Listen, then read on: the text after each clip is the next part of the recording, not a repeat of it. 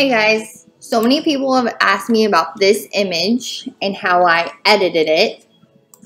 That's just such a weird word. Edited it. Anyways, you know what I'm trying to say. So, here's the before and here's the after. Before, after. Okay, before.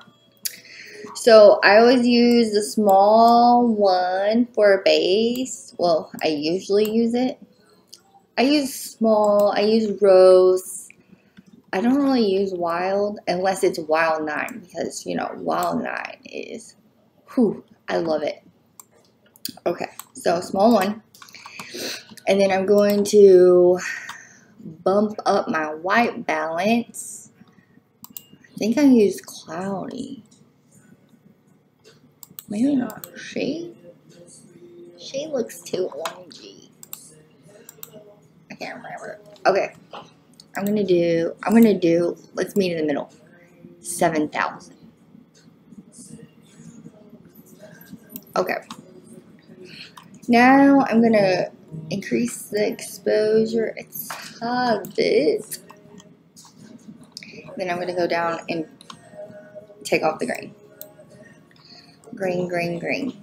Some images I like grain, sometimes I don't. I'm gonna increase the contrast and the clarity. And I'm going to go right here and I'm going to take off a little bit of the matte. And then that looks pretty good. So here's the before and after. Then I'm going to take it into Photoshop to finish it.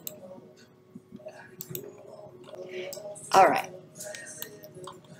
My actions are over here. And we're going to use those in a second. But first, I'm going to go to my adjustments, get a curves layer, just click it. And then I'm going to bump up the midtones. So I'm going to get the middle. Bump it up a little bit. Oops. Delete this. Just a little bit. Okay. But I like how the background is darker. And he's light. I like the background. So I'm just going to paint with black. Right? Because curves is white. I'm going to paint with... Actually, no. I'm going to inverse it. So Command I. So everything's going to be the same. It's like I didn't even make the curves layer. But I'm going to paint with white to reveal it. And I'm just going to do his face. His little body. Isn't he so cute? Oh my god, look at him. I could eat his little cheeks. I do. Daily. I eat his cheeks. Okay. So as you can see, just brighten it up a little bit. Maybe I'll take down the highlights. See, the highlights are over here. The shadows are over here. Dark, light. I'm going to take them down a little bit. Okay. Now I'm going to flatten this layer. And this is Pro Retouch 2 by Totally Rad. Yeah. Or Pro Retouch 2.0. And I love. I have portraiture, but I really love this skin action. Just hit continue, and it's going to make me a brush. Make me a layer, and then I'm going to paint it with white to get rid of these little, you know, skin imperfections, I guess. Even though there's nothing imperfect about him. Aww. So then I'm just going to paint. Paint. I'm not going to be too dramatic with this, but cleans it up. And you got a little flaky boogers that I'm going to take care of. Now look, if you go like this, it's going to be, you know, that doesn't look natural. So I'll paint with black.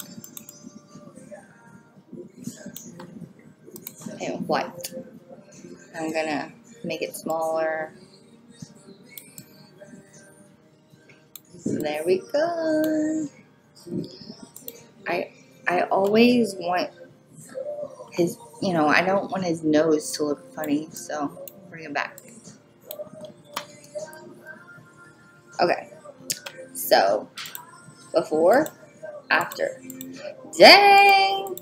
That made a huge difference. Maybe it'll reduce a little bit. It's kind of too smooth. Okay, now flatten it. I'm going to go in with Command J. I'm going to make a duplicate layer. You can even go to right click it, duplicate layer. I'm going to use the patch tool, and I'm going to circle this and then drag it to a part that I want, you know, that's the color that I want it to match. But don't forget, when you do this, if this is selected, anything you do, it will show up in here. You know, like you can paint with orange, okay? And it'll only show up in here. It took me forever to figure that out when I first started. Alright, so go up to here, deselect. Guess what's back? Ah! Edit, undo. Okay. Okay. Flatten it. Command J. Let's do it again. Deselect. Now, some people might want to, you know, lighten this area up, but I like his, you know, the little contrast on his cheeks. Okay, so I'm going to deselect. Now I'm going to get my spot healing tool and get rid of his little flaky boogers.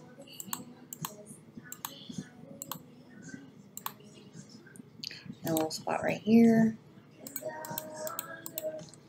I'm trying to get this spot off my computer screen, which is nothing. Make sure your computer screen's clean, people.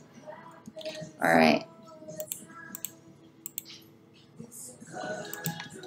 That's good. Alright.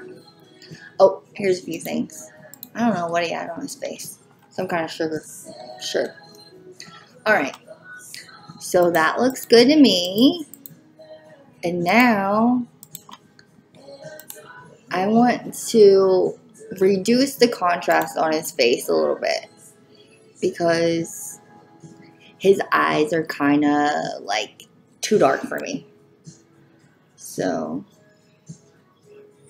I'm going to decrease it. But when I do that, the whole image does, you know. And I like the dark background. So what I'm going to do is I'm going to inverse it, Command I, and I'm just going to paint with the brush to get it off his face.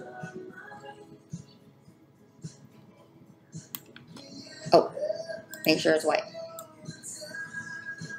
So you can see those pretty blues. Oh my gosh, look at his little teeth. Cracks me up. So you guys can see. Makes a huge difference. Maybe that was too much. You can always mess around, decrease it, do what you gotta do. But this is how I edited it. Edited it. Okay. So, before, here, I'll save it.